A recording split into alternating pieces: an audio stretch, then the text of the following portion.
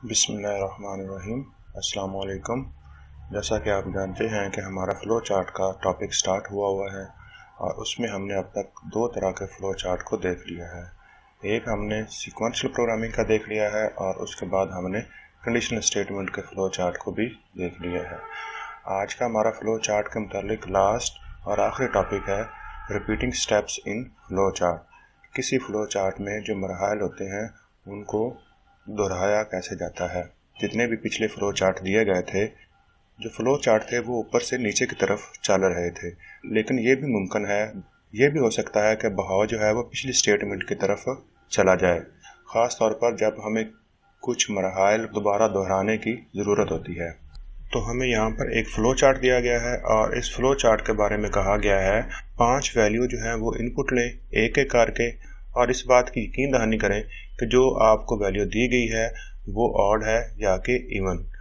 इस मसले को हम सादा अल्फाज में समझने की कोशिश करते हैं। इस मसले में असल में हमें ये बात बताने की कोशिश की जा रही है कि आपने यूज़र से एक वैल्यू लेनी है और उसको आपने चेक करना है कि ये वैल्यू ऑड है या कि इवन, और उसके बाद फिर यूज़र से दूसरी वैल्यू लेनी है और फिर उसको चेक करना है कि ये वैल्यू ऑड है या कि इवन। इस तरह से आपने 5 दफ़ा यूज़र से वैल्यू लेनी है और हर दफ़ा ही आपने इस चीज़ की यकीन दहानी करनी है कि ये दी गई वैल्यू यूज़र की तरफ से वो ऑड है या कि इवन है। अब हम इस चीज़ को यहाँ पर फ़्लो चार्ट में देखते हैं। स्टार्ट का एक टर्मिनल बनाया गया है और उसके बाद उसको कनेक्ट किया गया है काउंट ज़ीरो से। काउंट ज़ीरो क्या है? ये हमारे पास एक वेरिएबल है जिसको कंप्यूटर की मेमोरी या रैम के ऊपर इसको एक जगह दी गई है और उस जगह का नाम क्या रखा गया है? काउंट। और उस काउंट के अंदर वैल्यू क्या महफूज करा दी है? ज़ीरो। ये काउंट ज़ीरो क्यों रखा गया है ये हम थोड़ा सा आगे जाकर अभी देखते हैं। और उसके बाद इनपुट किया जा रहा है एक नंबर। यूज़र से कहा जा रहा है कि आप हमें एक नंबर दें। अब यूज़र ने यहाँ पर कोई भी नंबर जो है वो देना है। यहाँ पर नंबर देने के बाद यहाँ पर उसको कनेक्ट किया जा रहा है इंक्रीज काउंट बाय 1 सिंबल के साथ। इस बात का क्या मतलब हुआ? इस बात का मतलब ये हुआ कि देखें, जो हमारे पास काउंट की पहली वैल्यू थी वहाँ पर 0 सेट किया गया था और यहाँ पर यूज़र से एक नंबर लेने के बाद उसी काउंट की वैल्यू जो है ना वो एक बढ़ा दी गई है।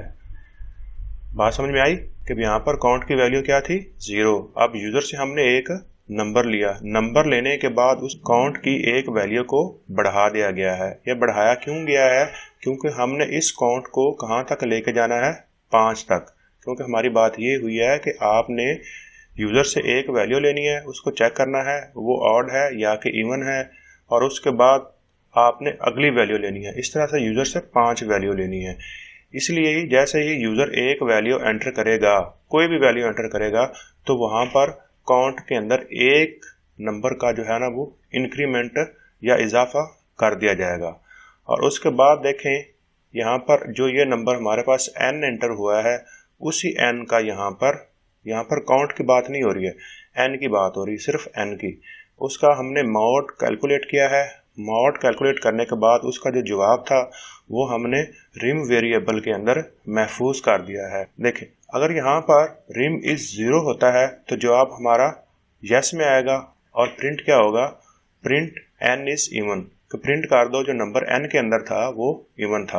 अगर इन केस जवाब नो में आता है तो हमारे पास क्या प्रिंट होगा? Print n is odd. Print कर दो n जिसकी वैल्यू ऑड थी।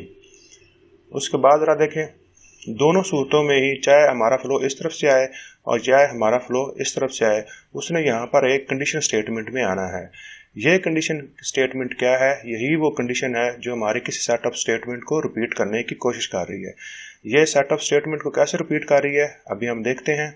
यहाँ पर चेक किया जाएगा काउंट इज 5, काउंट 5 हो गया है, काउंट अभी 5 नहीं हुआ। जैसा कि आप जानते हैं काउंट की वैल्यू जो है वो अभी 1 है। तो फिर क्या होगा कि इसका जवाब आएगा नो में। और ये ज़रा देखें, यहाँ पर एक फ़्लो जो है वो दिखाया जा रहा है कि ये फ़्लो रिटर्न होके वापस कहाँ पे आ जाएगा? इनपुट नंबर में, कि आप हमें एक नंबर और दें। और इसके बाद इंक्रीमेंट काउंट में एक और किया जा रहा है। जैसा कि आप जानते हैं कि हमारे पास जो काउंट की वैल्यू है वो अभी 1 थी और इसमें इंक्रीमेंट होने के बाद टोटल वैल्यू कितनी होगी? 2। और उसके बाद जो वैल्यू n में एंटर की गई थी उसका यहाँ पर मोड कैलकुलेट किया जा रहा है। मॉड कैलकुलेट करने के बाद जो उसका रिजल्ट रिम में स्टोर हुआ है उसको देखा जा रहा है यहाँ पर कि वो वैल्यू जो है वो 0 है या 0 नहीं है।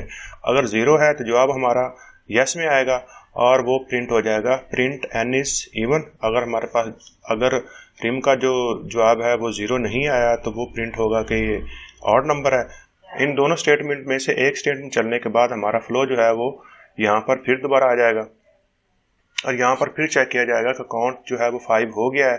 तो हम जानते हैं काउंट तो अभी 2 है, तो लिहाजा ये हमारा यहाँ पर जवाब आएगा नो, कि काउंट अभी 5 नहीं हुआ। और हमारी सेट ऑफ स्टेटमेंट जो है वो दोबारा रिपीट होने के लिए ऊपर की तरफ आ जाएंगे और यहाँ पर दोबारा फिर n के अंदर जो है वो एक नंबर दोबारा फिर महफूज किया जाएगा और काउंट की वैल्यू को एक इंक्रीज कर दिया जाएगा। अब इंक्रीज होने के बाद हमारे जो काउंट की वैल्यू कितनी हो जाएगी 3। जो यूज़र n के अंदर नंबर महफूज करेगा उसका मॉड कैलकुलेट किया जाएगा। मॉड कैलकुलेट करने के बाद उसकी वैल्यू रिम के अंदर डाली जाएगी और फिर रिम की वैल्यू को चेक किया जाएगा कि वो 0 है या नहीं है। इन दोनों में से फिर एक स्टेटमेंट रन होगी। रन होने के बाद हमारा फ्लो जो है फिर वो यहीं पर ही आएगा और फिर यहाँ पर चेक किया जाएगा कि काउंट हमारा 5 हो गया है या नहीं हुआ। जैसा कि हम जानते हैं काउंट हमारा अभी तक 3 ही है, लिहाजा यहाँ पर जवाब आ जाएगा नो का और हमारी सेट ऑफ स्टेटमेंट दोबारा फिर रिपीट होके हमारी ये जो इनपुट है ये नंबर एक और यूज़र से लेगी। वो नंबर लेने के बाद फिर जो हमारा पहले वाला काउंट होगा उसके अंदर एक इंक्रीमेंट और किया जाएगा और इस तरह से काउंट हमारा हो जाएगा 4। और उसके बाद जो नंबर यूज़र की तरफ से दिया जाएगा उसका दोबारा फिर मॉड कैलकुलेट किया जाएगा और उसकी जो आंसर होगा वो रिम के अंदर महफूज हो जाएगा और रिम पर महफूज होने के बाद उसको चेक किया जाएगा कि ये 0 है या कि नहीं है। उसको चेक करने के बाद उसका जवाब या यस में होगा या नो में होगा।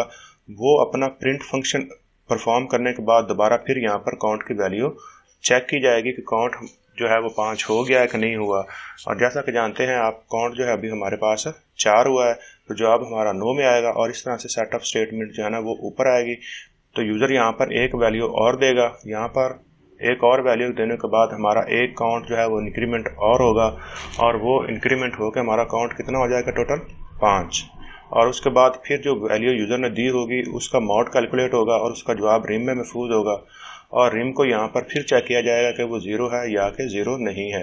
जो भी यहाँ पर आंसर होगा उस लिहाज से वो प्रिंट फंक्शन काम करेगा और उसका फ्लो जो है चाहे इधर से आ रहा हो चाहे इधर से आ रहा हो फिर भी वो फ्लो हमारा इस जगह पे आएगा और उसको चेक किया जाएगा कि अब वैल्यू जो है वो 5 हुई है कि नहीं हुई। तो इस दफ़ा आप जानते हैं कि ये वैल्यू 5 हो चुकी है तो ये हमारी स्टेटमेंट अब ये नहीं चलेगी बल्कि उसके बाद हमारा जो फ्लो चार्ट है ये एंड की तरफ चला जाएगा। जो ऊपर एल्गोरिथम दिया गया है वो काउंट का एक वेरिएबल इस्तेमाल कर रहा है ताकि वो नंबर्स को गिन सके कि यूज़र ने कितनी दफ़ा वहाँ पर इनपुट की है।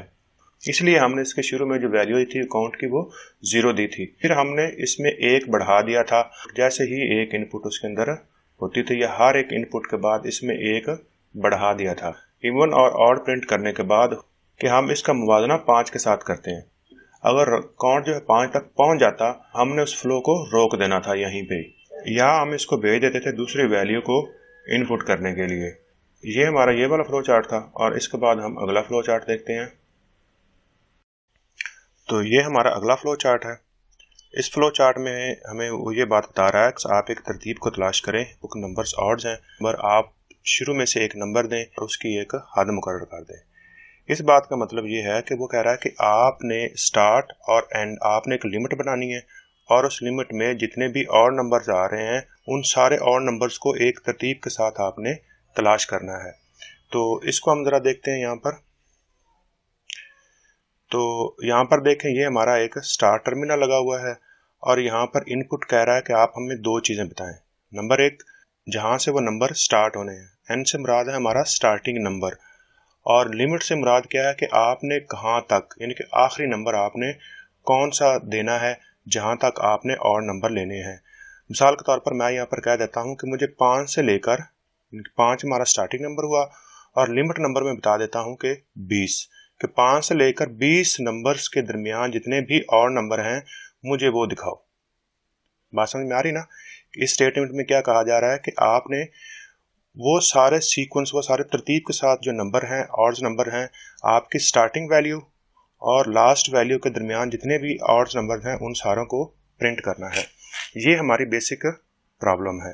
तो यहाँ पर उसने कोई भी एक नंबर लेना है और यहाँ पर कोई लास्ट नंबर लेना है, और उसके बाद अगली बात आ रही है, ये जो स्टार्टिंग नंबर होगा स्टार्ट वाला, उसका मॉड चेक किया जाएगा और उसका जवाब रिम वेरिएबल के अंदर महफूज कर दिया जाएगा। तो उसके बाद ज़रा देखें वो क्या कह रहा है कि उस रिम का जो जवाब आ रहा है उसको चेक करें कि वो ज़ीरो है या कि वो ज़ीरो नहीं है।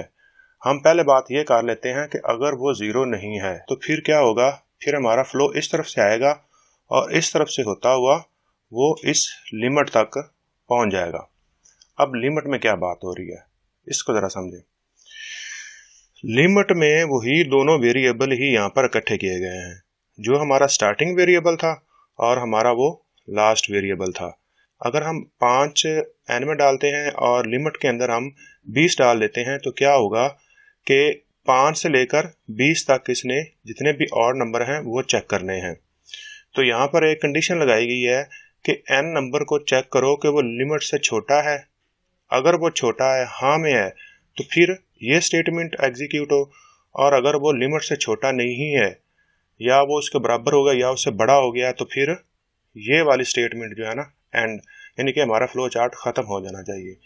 और हम जानते हैं कि यहाँ पर हमने मिसाल के तौर पर यहाँ पर 5 रख दिया है और यहाँ पर हमने 20 रख दिया है। अब क्योंकि ये स्टेटमेंट ट्रू होगी, ये n जो है वो लिमिट से छोटा है, तो इस तरफ आएगा यस, और यस आने के बाद यहाँ पर प्रिंट नंबर हो जाएगा। n से मुराद क्या होगा 5, और यहाँ पर प्रिंट जो है वो 5 हो जाएगा, और 5 होने के बाद इंक्रीज n बाई 2 के n की जो वैल्यू है वो 2 के एतबार से बढ़ा दो। बात यह है कि n के अंदर 2 को जमा कर दो। अब जमा 2 क्यों हो रहा है, देखें हमारे जो और नंबर जो इवन नंबर होते हैं, इन दोनों में ही जो इनमें इंटरवल होता है, जो इन दोनों में फ़र्क होता है वो 2 नंबर का ही होता है। अगर हम एक और नंबर के अंदर जमा 2 करेंगे तो वो अगले वाला ऑड बन जाएगा, फिर उसमें 2 जमा करेंगे तो अगले वाला ऑड बन जाएगा। इसी तरह से अगर इवन नंबर के अंदर हम अगर जमा 2 करते हैं तो अगले वाला इवन बनेगा, उसके बाद उसमें 2 जमा करेंगे तो अगले वाला इवन बनेगा। इसलिए वो यहाँ पर कह रहा है कि आप जो वैल्यू आपको n की मिली है उस वैल्यू के अंदर जमा 2 कर दें। यहाँ पर जमा 2 करने के बाद अगर हमने फ़र्ज़ किया था कि वैल्यू n की 5 है तो यहाँ पर कितना हो जाएगा 7। अब 7 होने के बाद ये हमारी सेट ऑफ स्टेटमेंट को दोबारा रिपीट के लिए भेज देगा और वो यहाँ पर आ जाएगी, और यहाँ से फिर चेक किया जाएगा कि वो जो n की वैल्यू है वो लिमिट से छोटी है। तो हमारे पास आप देखें कि n की वैल्यू कितनी है, अब यहाँ पर 7। अब 7 जो है वो 20 से छोटी है, तो जवाब हमारा यस में आएगा और प्रिंट होगा n, और n के अंदर अब कितनी वैल्यू है 7, और यहाँ पर आ जाएंगे और यहाँ पर फिर हम इंक्रीमेंट करेंगे n के अंदर 2 का, तो टोटल कितना हो जाएगा 9।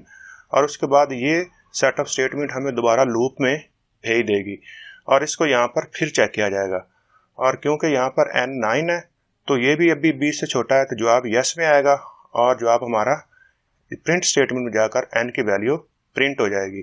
और उसके बाद अब n के अंदर यहाँ पर 2 का इंक्रीमेंट और होगा, तो ये हो जाएगा 11। अब यहाँ से फिर वापस आएंगे और यहाँ से फिर उस लिमिट को चेक करेंगे कि 11 जो है वो 20 से छोटा है या n जो है वो लिमिट से छोटा है, जवाब उसका फिर यस में आएगा और फिर n की जो वैल्यू है प्रिंट होगी। उसके बाद फिर उसमें 2 का इंक्रीमेंट होगा और फिर उसके बाद n की वैल्यू चेक की जाएगी लिमिट के साथ, और जवाब यस आने की सूरत में उसको प्रिंट किया जाएगा और 2 का इंक्रीमेंट करके, और फिर ये इस तरह से वापस ये इस तरह से कि एक लूप चलता रहेगा। 11 होगा और उसके बाद फिर 13 हो जाएगा, फिर 15 हो जाएगा, फिर 17 हो जाएगा, फिर जब 19 हो जाएगा, 19 के बाद यहाँ पर हो जाएगा 21। अब 21 जब यहाँ पे होगा तो ये स्टेटमेंट वापस जब इसको रिटर्न करेगी तो इस लिमिट को चेक किया जाएगा। अब देखें यहाँ पर 21 हो गया और यहाँ पर 20 है, तो मतलब ये स्टेटमेंट हमारी क्या हो जाएगी फॉल्स। तो फॉल्स होने की सूरत में जवाब हमें क्या मिलेगा नो, और उसके बाद हमारा ये फ्लो चार्ट एंड हो जाएगा। ये था हमारा फ्लो चार्ट इस सूरत में कि अगर ये सेट ऑफ स्टेटमेंट उस वक्त चल रही थी जब रिम जो था वो 1 हो जाता था या 1 हो जाता था, या रिम 0 नहीं था, तो उस वक्त हमारी ये सेट ऑफ स्टेटमेंट चल रही थी। अब हम दूसरी तरफ देखते हैं, मिसाल के तौर पर अगर रिम की वैल्यू जो है ना वो 0 हो जाती है, आपने को जो नंबर एंटर किया था वो आपने इवन नंबर एंटर कर दिया। अब इवन नंबर जो होता है वो 2 पर पूरा पूरा तकसीम हो जाता है। अब जैसे ही वो 2 पर पूरा तकसीम होगा तो मतलब वो तो ऑड में आना नहीं है, लेकिन हमारे पास कंडीशन क्या थी कि आपने जितने भी सीक्वेंस में ऑड नंबर्स आ रहे हैं आपने सिर्फ वो प्रिंट करने हैं। तो अब हम उसका क्या हल निकालेंगे? उसका हल हम ये निकालेंगे कि वो जो हमारे पास नंबर n में आया था और वो रिम पर उसका जो आंसर था वो 0 हो गया, तो अब उस नंबर को एक दफ़ा, सिर्फ एक दफ़ा देखें यहाँ पर, उसमें एक इंक्रीमेंट कर दिया गया। मिसाल के तौर पर नंबर एंटर किया गया था 6 n के अंदर और उसका जो रिमेनिंग आंसर था वो बचा 0। तो अब हमने क्या किया है कि जो हमारा आंसर 6 था जो n के अंदर महफूज किया था उसमें एक वैल्यू को बढ़ा दिया। अब जैसे ही हमने एक वैल्यू को बढ़ाया तो वो हो गया 7, और 7 हम जानते हैं कि ये एक और नंबर है। तो फिर हमारा फ्लो जो है वो इस तरफ से एग्जीक्यूट होता हुआ यहाँ पे आएगा और यहाँ पर चेक किया जाएगा कि n जो है वो लिमिट से छोटा है। अब इस एग्जाम्पल के लिहाज से n के अंदर वैल्यू यहाँ पर कितनी? 7 है। लास्ट टाइम हमने मिसाल के तौर पर लिमिट के अंदर वैल्यू थी वो 20 रखी थी, तो कंपैरिजन क्या हो जाएगा कि n जो है वो लिमिट से छोटा है। अब देखें n की वैल्यू यहाँ पर 7 है और लिमिट की वैल्यू यहाँ पर 20 है, तो ये हमारा आंसर ट्रू में आएगा और ट्रू में आने के बाद उसमें प्रिंट किया जाएगा वैल्यू n को और उसमें 2 का इंक्रीमेंट किया जाएगा। अब ये सिचुएशन जो है वो लिमिट तक चलती रहे। अब ये जो सिचुएशन है ये लिमिट तक चलती रहेगी जिस तरह से हमने पहले डिस्कस किया था। तो उम्मीद है आपको इस फ्लो चार्ट की समझ आ गई होगी। तो इसमें आप बेशक कोई नंबर डाल के या कोई लिमिट डाल के इसको आप अपने हाथ से एग्जीक्यूट करके देखें और इसको समझें कि ये कैसे काम कर रहा है। इन केस अगर आपको कोई इशू हो रहा है तो मुझे इन्फॉर्म कीजिएगा कमेंट सेक्शन में, मैं इंशाल्लाह आपको उसमें गाइड कर दूंगा। अपना ख्याल रखिएगा, इजाज़त दीजिए, अल्लाह हाफिज़।